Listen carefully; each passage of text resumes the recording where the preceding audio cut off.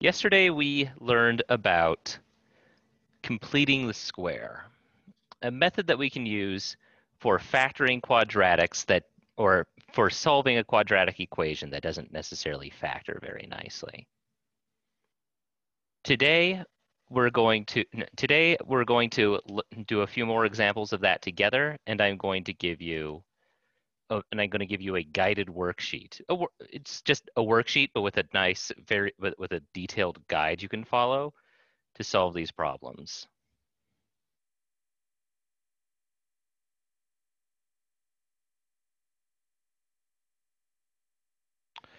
So, so we're going to start by first, you need to get your hands on this worksheet. So I need everybody to log into Canvas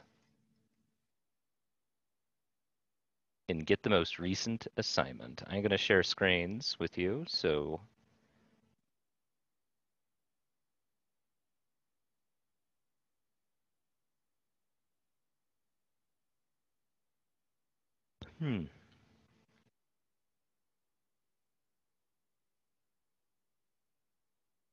share screen. Here we go. Okay. So you should see this. When you log into Canvas, you should see the home screen. And I need you to go to Modules. I'm going to turn off my camera. This is not necessary. Okay. And go all the way to the bottom. To the one called Guided Worksheet Completing the Square.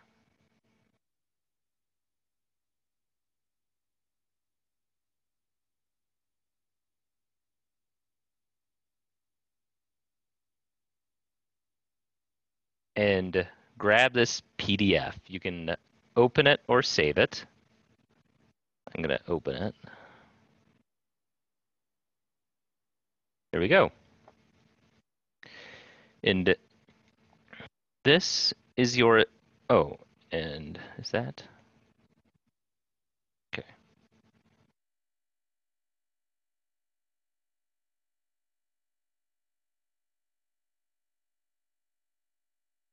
Okay, so can all y'all see the worksheet? Yep. Great. Okay, so be sure to grab it yourself because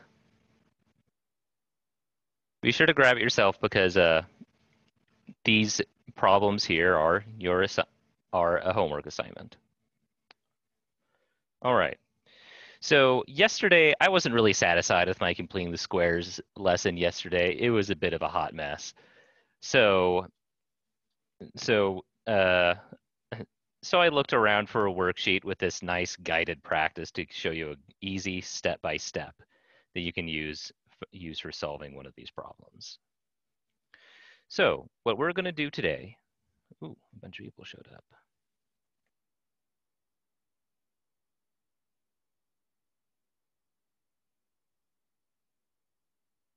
Let's see.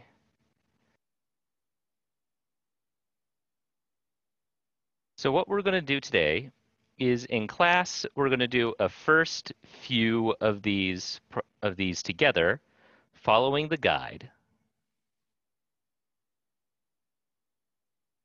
And then we're going to, and then I'm going to send you, and then I'm going to have you guys do the rest on your own. Sound good? Yep. All right. So for those, some of you just joined, go to Canvas, Modules, and go way down to the bottom to the most recent worksheet. And download this worksheet because we're going to do problems from here. Okay. So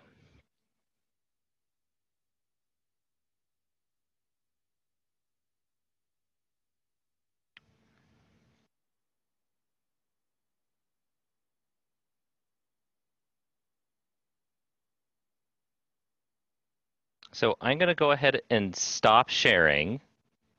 Well, yeah, I better stop sharing. Oh, you know what I should do really quick? Hold up. I'm going to be right back. I'm going to print out a copy of this worksheet so that way I don't need to choose between looking at the worksheet and looking at the camera. I'll be right back. I'm not sure why I said I'll be right back. I'm wearing a headset. I just need to move across the room and I take you with me.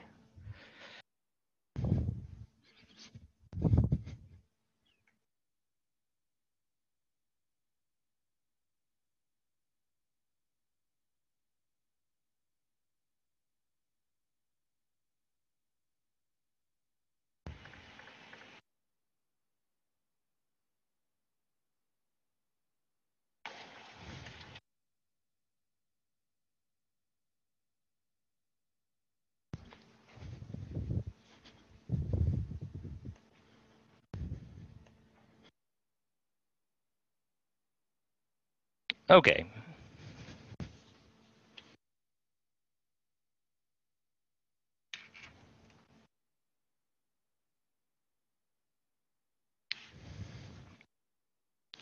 So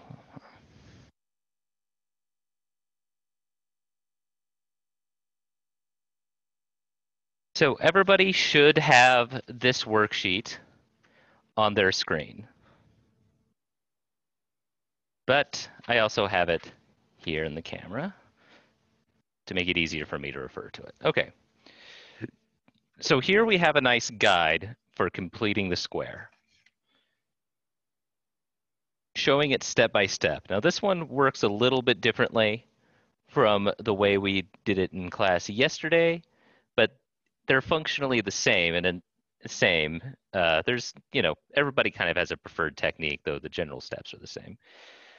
So what they did is they took the constants and gathered them all on the right side.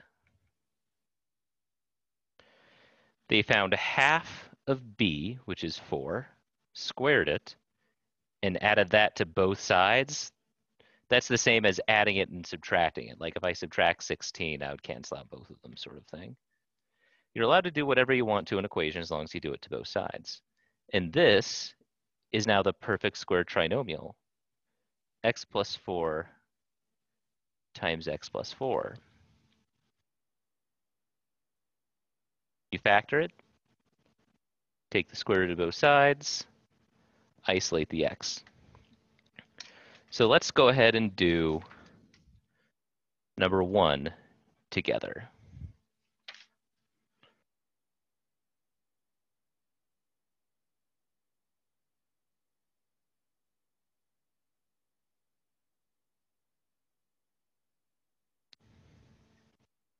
So for number 1, we have a squared plus 2a minus 3 equals 0.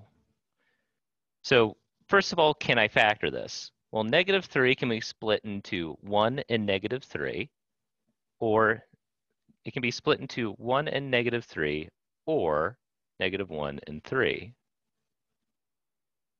Looks like this one actually can be factored. This one actually can be factored normally. We could split it into x minus 1, x plus 3, because these two both add up to give us 2. But let's go ahead and complete the square with it anyway, just in the name of getting practice. So our first step of following this sheet is to add c, the constant, to both sides, so that we have it on the right side. So I'm going to add 3. These cancel. And now I have a squared plus 2a equals 3. Now, one thing I'll note is that this is using a's instead of x's.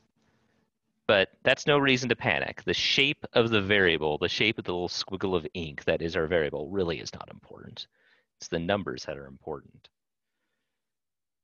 Okay. So now our second step is to find half of b and add the square of that number to both sides of the equation. Well, b is 2. So half of b, well, what's half of 2? 1 is half of 2. And 1 squared is 1. So I'm going to add 1 to both sides. A squared plus 2a plus 1 equals 3 plus 1. So I took this and I added 1 to both sides.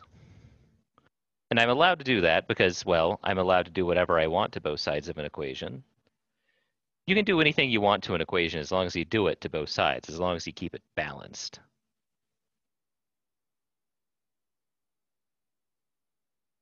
Okay, now this left side, once you follow these steps, this left side is always a perfect square trinomial, by which I mean it can always be written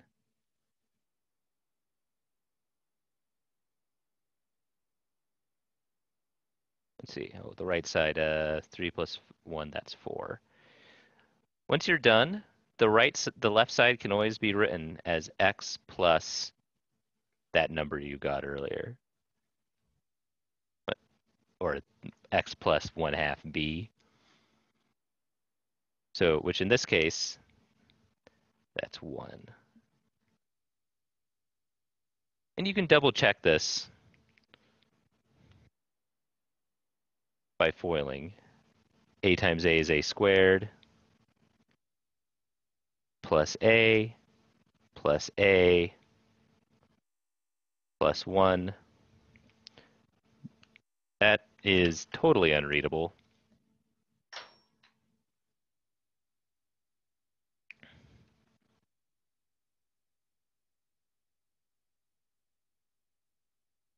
There we go. A plus a is a squared. So, as you can see, turning this into this was a valid factoring. Anyway, anything times itself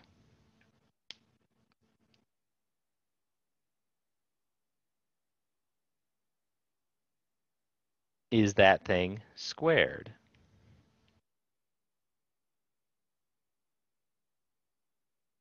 Now, we follow our next step, which is to find the square root of both sides.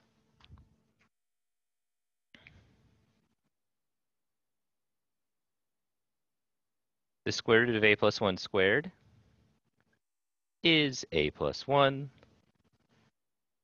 Well, whatever I do to one side, I also need to do to the other. Square root of 4 is plus or minus 2. And now we need to solve for x. Isolate x.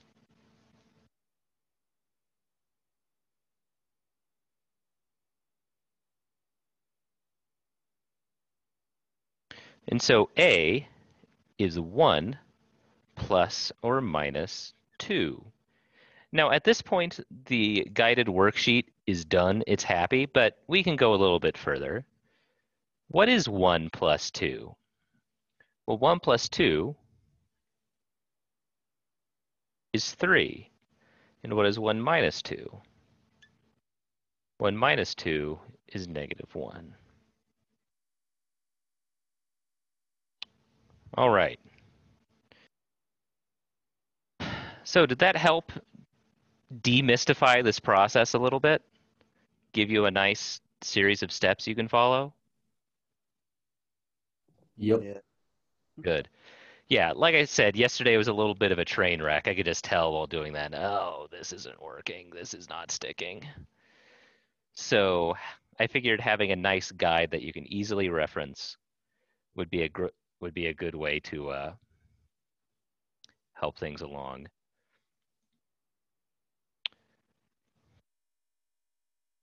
Now, I would be happy if you put 1 plus or minus 2 as your final answer on the worksheet. I would not yell at you. But I think that it's a bit better overall to simplify it if we can. Okay, so that was number 1 on the worksheet I'm assigning.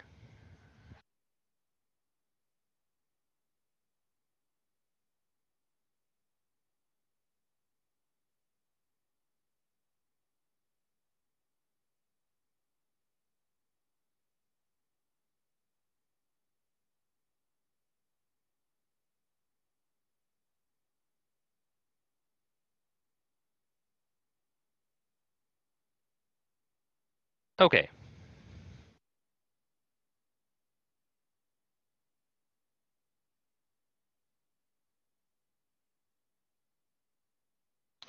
Now let's go ahead and do another one.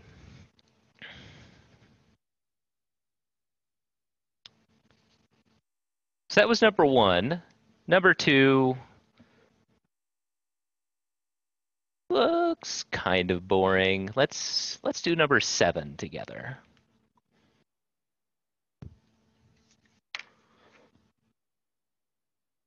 All right. Will anyone yell at me if I move on from number 1?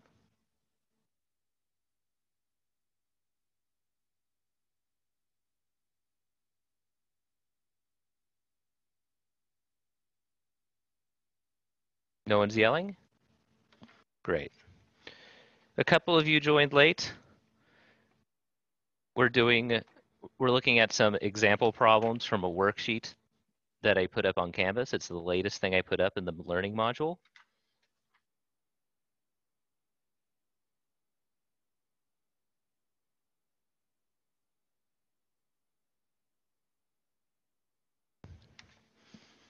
All right. Let's go ahead and do number 7 together.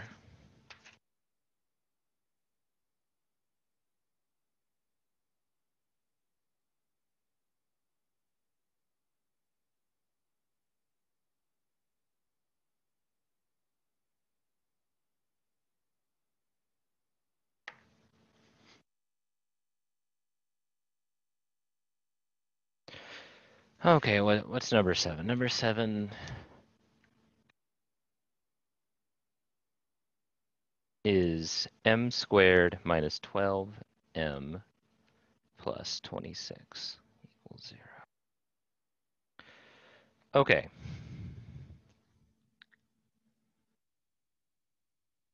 So once again, we'll just follow the steps. Now the first thing it wants us to do is to move all of our constants over to the right side. So just take all of your numbers and gather them up on the right.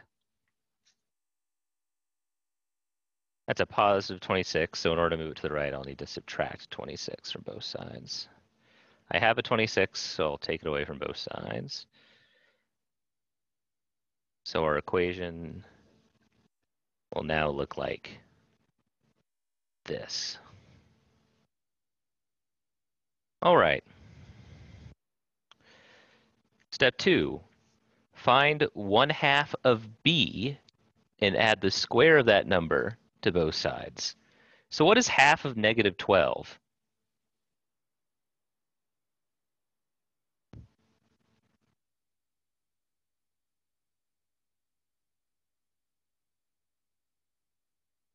Help me out. What is half of negative 12? 6. Nuh-uh. Yeah, negative 6.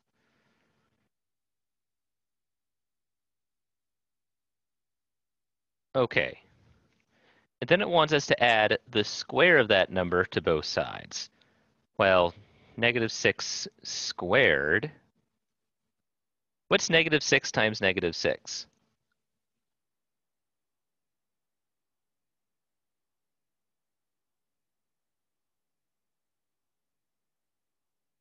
Positive 36. 36. Exactly. So we're going to add a 36 to both sides. So now we have m squared minus 12m plus 36 equals negative 26 plus 36. Well, first of all, the right side is easy. Negative 26 plus 36. That's Oh, I'm getting brain dead. That's 10. Yeah.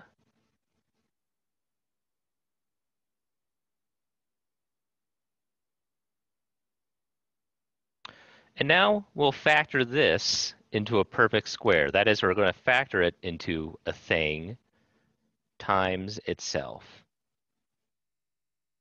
So, looking at our guide, what do you think is going to be in here?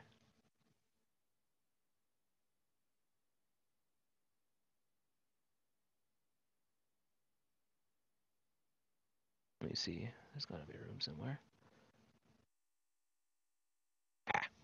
So, looking at our handy dandy guide. Well, let's see. 1/2 of b is, well, we're basically just splitting it up, factoring it like normal. 16 is 4 times 4, and 4 plus 4 is 8. 36 is -6 times -6, and because -6 plus -6 is -12. So we're going to split this up into x minus 6 times x minus 6. In this number, the thing that you're adding or subtracting to or the thing that you're adding to oh wait, it's not an x, it's an m. I lost my variable somewhere along the way. There we go.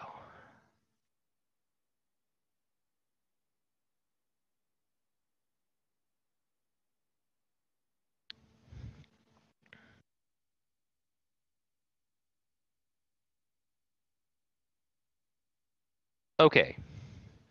Anything times itself is that thing squared.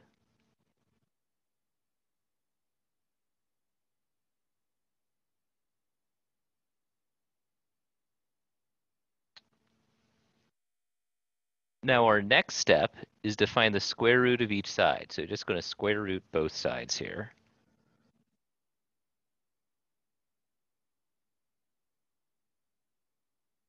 Square root of anything squared is that thing. The square root and the square cancel out. And on the right side, we have the square root of 10. Can this square root be simplified at all? Nope. Nah. 10 is 2 times 5, neither of which are perfect squares, so this can't be simplified any further. All right. Oh, but when we take the square root, we should need to remember that this is a plus or minus, because a negative root 10 times a negative root 10 will give us 10. All right. Finally, add 6 to both sides.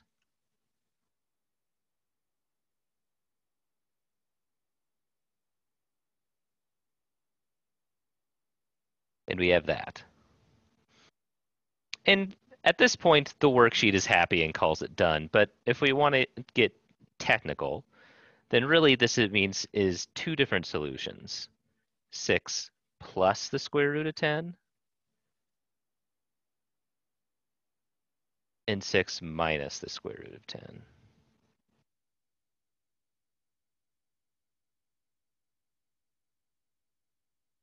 All right. Did that make sense?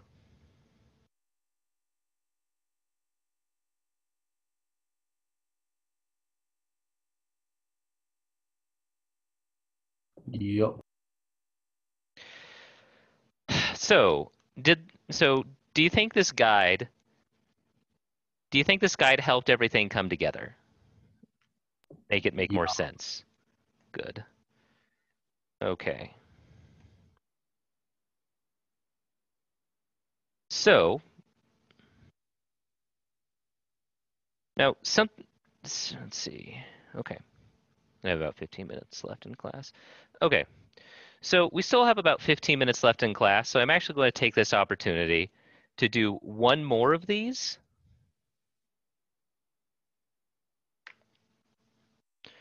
Now, I think that in this worksheet, all of our answers will be purely real. This is a real number, that's a real number, so it's a real number. But this method can also get us This method can also get us solutions that are complex.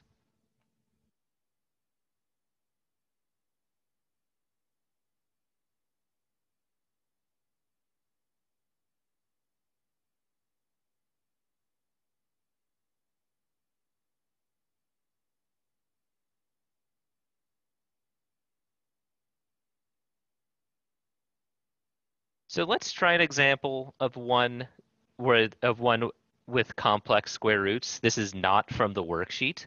This is just one that I'm doing just to show you how that show you an example of how that works. So, can I erase number 7? Yeah. No one's yelling? Okay.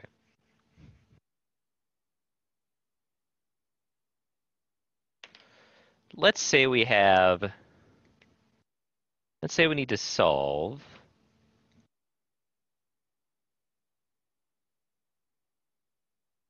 x squared plus 4x plus 25 equals 0.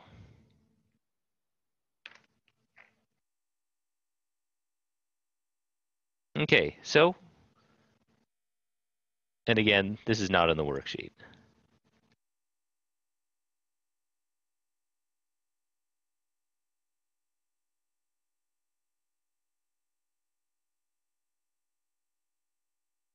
So, we'll follow the same steps as before.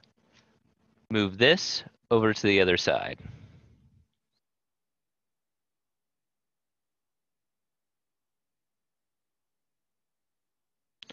So now we have x squared plus 4x equals a negative 25.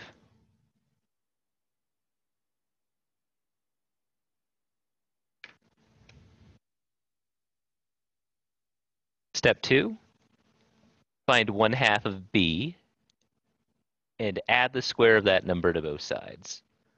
1/2 of b, or no, 1/2 of b, well, half of 4 is 2. And then we'll add the square of that to both sides. 2 squared is 4. So we're going to have x squared plus 4x plus 4 equals negative 25 plus 4. Negative 25 plus 4 is negative 21. Now, on the left side, this is a perfect square trinomial. I can split this up into 2 and 2. 2 times 2, and 2 plus 2 is 4. So I can bubbleize this. I can factor it into x plus 2 times x plus 2. And anything times itself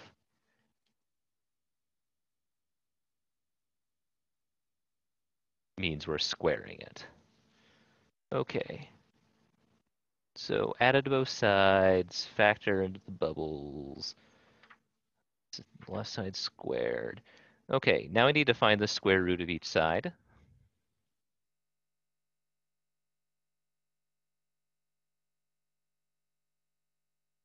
The square root of anything squared is just that thing. But on the right side, now we have a negative square root. So I can split this up into the square root of 21 times negative 1, which is the same as the square root of 21 times the square root of negative 1. What do we call the square root of negative 1? What symbol do we use for that again? I.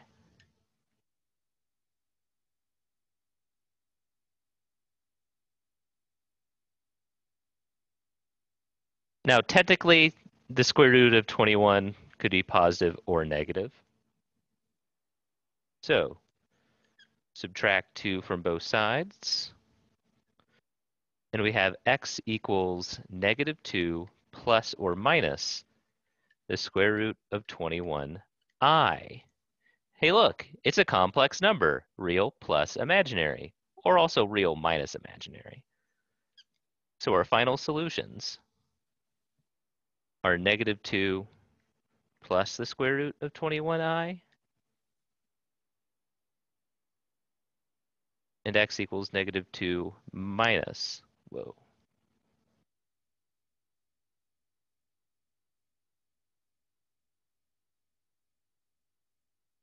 The square root of 21i. All right. Does that make sense? So one of the things that's so cool about completing the square like this is that you can, well, get complex solutions. This would be utterly impossible to do just by factoring it.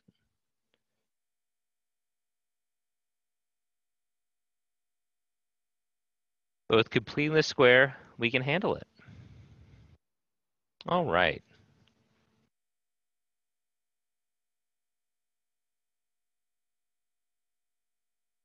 So at this point, I think that's given you everything you need to get started on the worksheet. Again, it's in the learning modules, so make sure that you log into that and download it and get to work. The assignment in Canvas can be turned in as either in the text box so you can type out your answers, or you can take a picture of your work and turn that in and upload that instead. You can do either one. Okay.